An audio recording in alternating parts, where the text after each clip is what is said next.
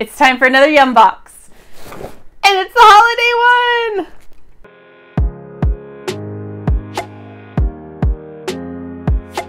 I am so excited for this month's Yum Box because it's the holiday Yum Box where we get to try different yums from all over the place that people enjoy in relation to the holidays. So our card this time just says Season's Greetings, and it has a lot of different things going on. And then, as always, on the back of our card, we have our scorecard where we can rank the different yums. And here is our cheat sheet. Around the world we go. Hoo-hoo, there's interesting things in here. Oh, interesting. Okay. The first one's an odd one. So our first yum is the salted egg yolk popcorn, Taiwan's most excellent holiday tradition from, as it said, Taiwan. Eggs. They're not just for breakfast anymore. That's because in Taiwan, they're the ultimate celebration food. Egg dumplings, called zongzi, are a staple of the summertime Dragon Boat Festival. Egg yolk-filled mooncakes are a must for the Fall Moon Festival. And locals eat soy sauce-soaked tea eggs on the Lunar New Year to ensure a year of wealth and prosperity. And then there's this extra special, extravagantly excellent popcorn. Was that too many egg puns for one sentence? While we can't promise it'll bring you riches, we can guarantee rich flavor and an even richer cultural background. So pop open that bag and let's celebrate the Taiwanese way. Smells interesting. Let's give it a shot.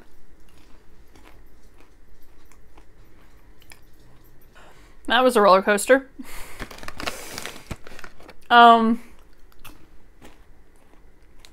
It's salty. It's strangely sweet. It's savory. What is this? If somebody just handed me this and I tried some without reading the label, I don't think I would have guessed egg yolk, but I would have been curious what interesting flavor that is. And thinking on it, it does taste a bit like egg yolk and popcorn. That's odd. Hoo-hoo-hoo. I think I'm gonna like this next one.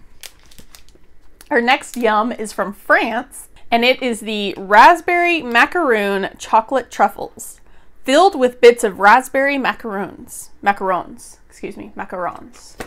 I really like macarons. It was Christmas Day, 1895. The pristine snow was cold, but the ovens in French pastry chef Louis Dufour's bakery ran hot. Last-minute shoppers were looking for something new and delicious to serve their holiday guests. That was when inspiration struck, and Chef Dufour whipped up what we now know as chocolate truffles. The little morsels were an instant success and are now one of France's most famous desserts. Try them for yourself and savor the rich French chocolate with all the crunchy, fruity sweetness of raspberry macaron cookies. Bon appetit! I really like raspberry, I like macarons, and I like chocolate truffles, so this should be fantastic. Let's try.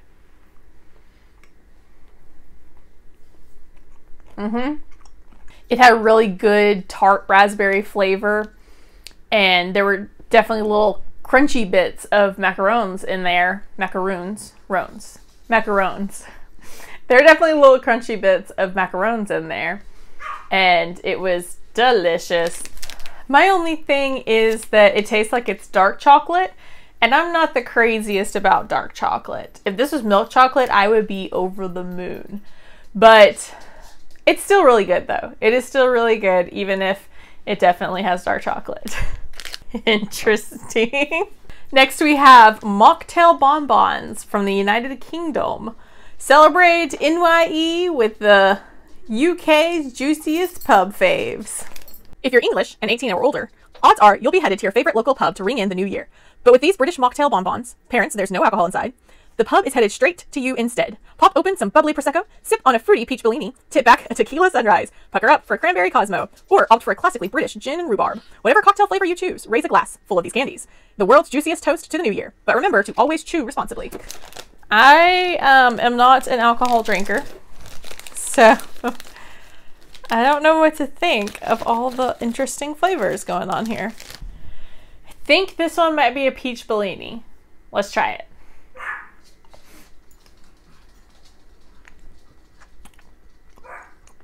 That's really good. It tastes very peachy.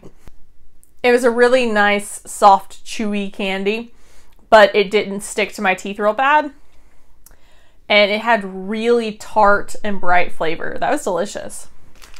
Next, we have a yum from Argentina, and it is the dulce de leche filled plum cake. Soft and airy with dulce de leche jam inside. You're holding the solution for family peace this holiday season, dulce de leche. According to legend, politician Juan Manuel de la Rosa had a maid who accidentally cooked milk and sugar for too long on the stove. When she returned, the concoction was so gooey and sweet, she thought she'd need to throw it away. But de la Rosa sampled it and loved it so much that he shared it with his political enemy, who was also his cousin, as they discussed a peace treaty. We're basically saying that once everyone in your family tries this famous Argentinian Christmas cake, they might just start agreeing on, well, we don't really know, but at least they'll agree that it's delicious.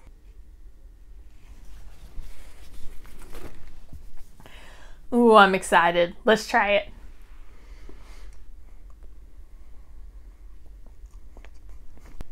The dulce de leche cream inside, I enjoyed. I think it's the plum cake itself that's a little odd to me. Again, it's not that it's bad. Like, I'll finish eating the rest of this. Don't you worry. Ooh, with a nice breakfast tea.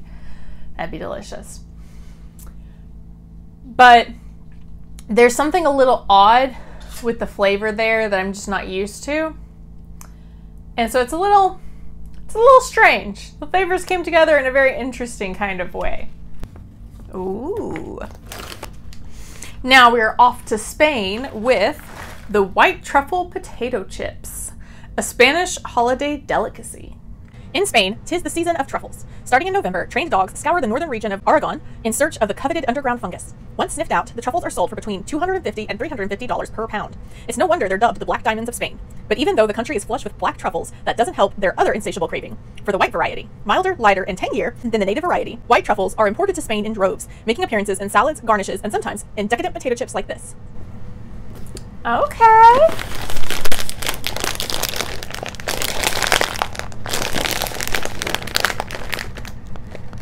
Maybe I need to go to the gym so I can open my Yum Box packages.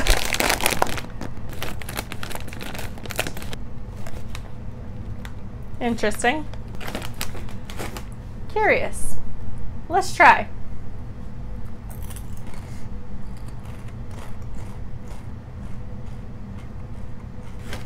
This is one of those weird flavors where the moment it hits my tongue, I think, ooh, I don't like that. But then after it lingers for a few seconds, I think, I might like that. That's really interesting flavor. I actually don't know if I like this or if I don't like this. On to Germany, we have dark chocolate gingerbread bites. 3 layers of cookie, jelly, and persipan. Meet the holiday yum with it all. Invented in 1936, Germany's now classic Dominostein has 4 essential parts. 1, a base of Lebkuchen, the gingerbread locals have been loving since the 13th century. 2, a layer of tart fruit jelly. 3, a slathering of persipan, a fluffy confection made from ground apricot kernels. And finally, 4, a coating of luscious dark chocolate. But forget about counting layers. We'd rather count how many whole pieces we can eat. Let's try.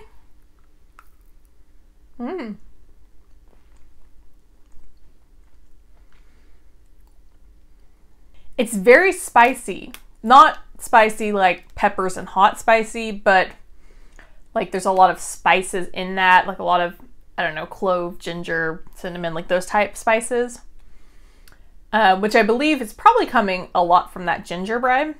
It was just a lot more heavily spiced than I was expecting it to be, so it caught me a little bit by surprise. That's really interesting. The jelly and the persipan do help to add some sweetness to help even out that spiciness from the gingerbread, I think. So that it makes for a pretty good combination. This looks fun and interesting. Our next one is from South Korea, and it's cinnamon sugar churros, a South Korean festival fave. Hop over to Seoul at the end of December and you'll be just in time for their Lantern Festival, an annual Christmas time tradition. I apologize for my pronunciation in advance. Gwanghwamun Square gets a glowing makeover of lights, lanterns, and of course, a giant Christmas tree. But our favorite part is the street food. Churros are one of the most popular street foods in the entire country, with people munching over 3,000 of them a day. So it's no surprise they'd also make an appearance during the holidays, and simply why we needed to share the deliciousness with you. I am a fan of churros. It smells like cinnamon and butter. All right, let's try it.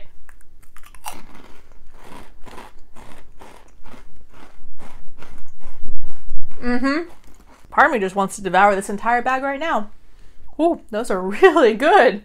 It reminds me a lot of eating Cinnamon Toast Crunch. So it's invoking this nostalgia in me too. Put those over there. I'm about to finish them. Next, we have strawberry and pomegranate Turkish delights from Turkey. And it says, Turkey's famous New Year's Eve tradition. 300 years ago, Sultan Abdul Hamid wanted to woo his wives by gifting them a new dessert. He called upon his kingdom's many confectioners to craft the next big sweet, and one of them did just that. In his tiny Istanbul candy shop, Bakir Effendi mixed sugar syrup with starch, cooked it for 6 hours, then cut it into cubes. The result? Turkish delight, one of the world's most famous sweets and a Turkish New Year's Eve tradition. It's a very big piece. Let's try it.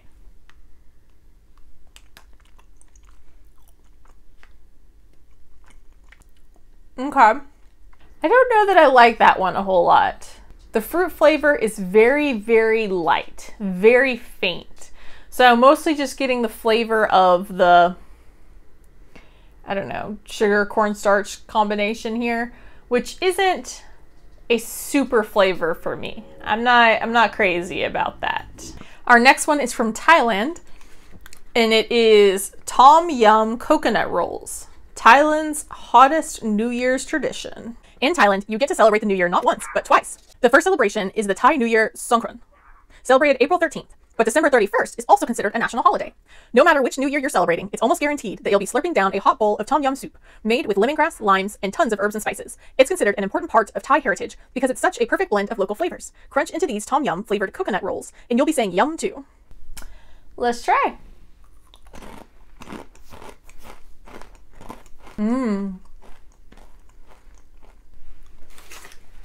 That really surprised me.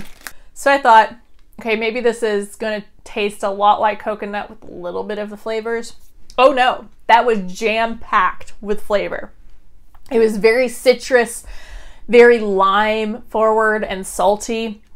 And there were some other flavors going on in there that kind of blended all in. That was really good. I'm glad to see this one. This is from Jordan, and it is assorted baklava. Flaky, sticky pastries with nuts. Ramadan was in the spring this year, but it's still a winter holiday, sometimes. The month-long Muslim fasting holiday follows the lunar cycle, which moves backward every year. So while Ramadan 2023 began in March, in 2031, it'll begin in December. Regardless of its timing, the fast often ends with the same thing, baklava. 9 million Jordanians look forward to it every year, as do our longtime customers who know this syrupy, flaky, nutty favorite is our very own holiday box tradition. I've had baklava before that you find in assorted packages like this at the grocery store.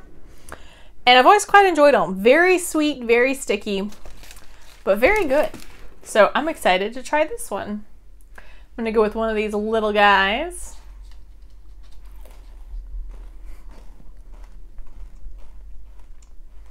It's just so many layers of fine, flaky dough that it creates such a unique crunch. And it tastes really good.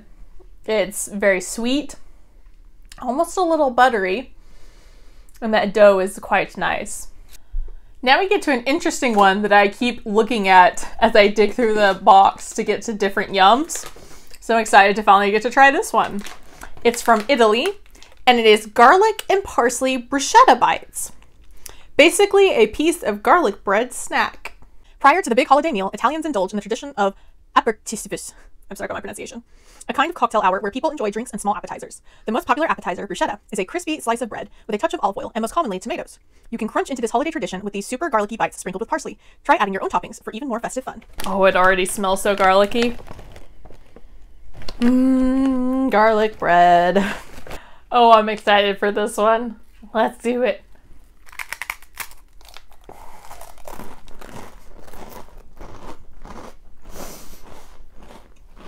Imagine if you had some garlic croutons that weren't quite as dense, that were a little lighter and crispier, with probably a little extra garlic and butter on there. And that's basically what these bad boys are. That is delicious. Now onto the Netherlands, where we have frosted cinnamon stars, a decoration and yum in one. Christmas ornaments in the Netherlands aren't just lovely, they're edible. That's because the Dutch decorate their Christmas trees with cookies. From branch to branch, you'll find cookies in all shapes and flavors, but these cinnamon stars are by far the most popular. You'll even find a convenient hole in the middle, perfect for ribbon tying. Try hanging these sweet cinnamony stars on your tree, if you can resist gobbling them up. I don't think I'm going to hang them on my tree, because I think I would rather just eat them. I like cinnamon cookies. Let's try.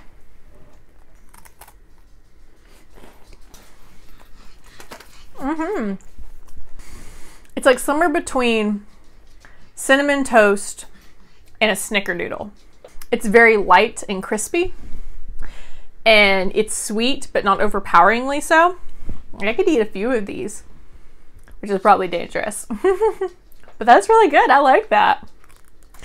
Our next one is from South Korea, and it is cinnamon punch. South Korea's zesty New Year's tradition. We're finishing out this holiday feast the traditional South Korean way with a drink called sujangwa, I'm so sorry for pronunciation, or cinnamon punch. Immediately following the big New Year's Day meal, families pull out this extra spicy traditional drink. The combination of spices are supposed to help with digestion, which, let's be honest, is probably a good idea after a holiday feast. So let's raise one final toast to the New Year in the traditional South Korean way. Jinbae, cheers! Okay. Cinnamon punch. It didn't fizz like a carbonated beverage, so I don't know that it's carbonated. I'm going to go ahead and pour it over some ice. Let's see.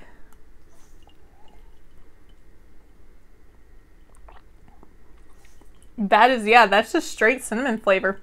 It's like if you took a cinnamon candy that's a very strong cinnamon flavor with a little bit of sweetness and just turned it into a drink. That's what it tastes like. This one's from the Ukraine, and it is crab candy. Chocolate peanut powder in a crunchy candy shell.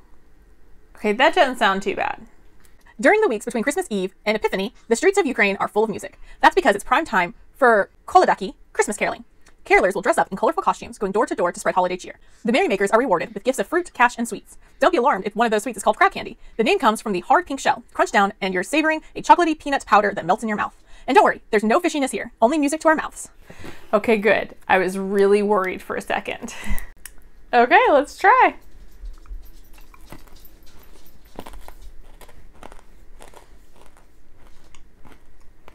All right. I like the crab candy. That's a phrase I never thought I'd say, but that was really good. It was just not peanut butter, but peanut powder packed into the middle of that candy. So you're mostly just getting really nice peanut flavor, almost like peanut butter candy, with just some added sugary sweetness from the candy coating around it. Pretty simple, pretty good. Oh, another from Italy, we have milk chocolate with strawberry popping candy. Truffles as exciting as Italian fireworks. Visiting Italy for the New Year? You better watch your step and maybe bring some ear protection because Italians are positively bonkers for their New Year's fireworks displays. While Christmas is for family time, New Year's is when people live it up and party. Even when the public displays end, many locals keep the festivities going, with some even throwing fireworks right out of apartment windows. Prefer some peace and quiet? You can still get in some of the fun with these truffles filled with strawberry popping candy. They're like fireworks in your mouth. Bon appetit!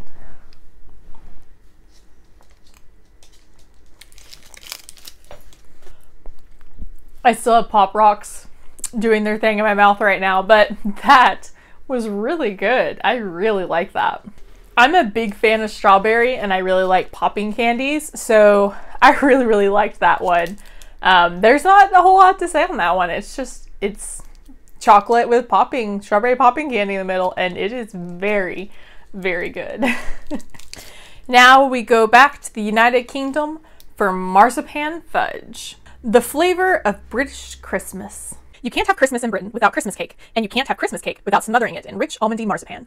But that wasn't always the case. Originally, the decadent topping was reserved for a different cake on a different holiday, known as Twelfth Night. But when the celebration was banned, for fear of the parties getting too out of hand, the English simply moved their celebrations and their cake toppings to Christmas, and thus marzipan-topped Christmas cake was born.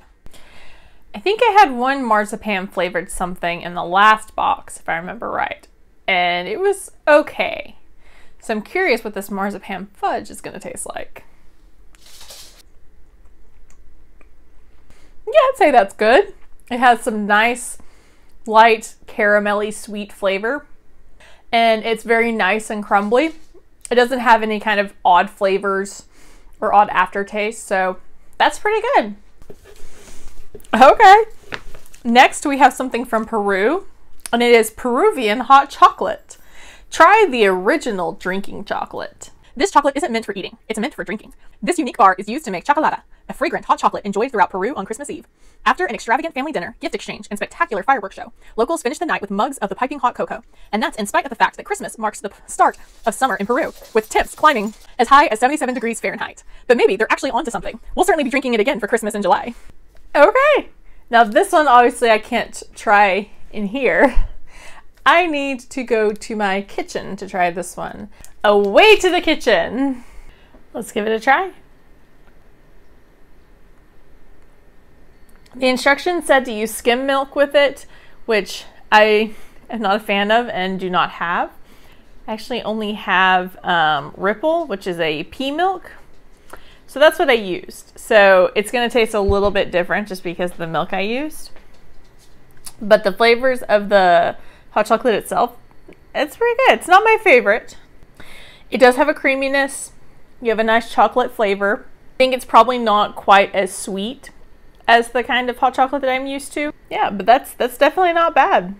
Well, that was fun. I always enjoy the holiday boxes whenever we get them. I really enjoy the format of the box month to month of just diving into all kinds of treats from a particular country. But there's just something so special about this holiday box and seeing all of these different treats and yums that different countries like to eat and engage in around the holiday seasons. So I really enjoyed this one. I cannot tell you how excited I was when I opened my door and saw the beautiful red box waiting for me. And it did not disappoint. There were a few odd ones in here, a few strange, interesting ones, but there were also some really good yums in this box. And I'm gonna be doing my best not to devour all of these delicious things before I have time to share them. We have to space it out, right? Eat sweets in moderation. Space it out and share it. But that was a wonderful box and a wonderful way to wrap up the holiday season. I'm wishing all of you the happiest of holidays, and I hope you have a wonderful day. Bye!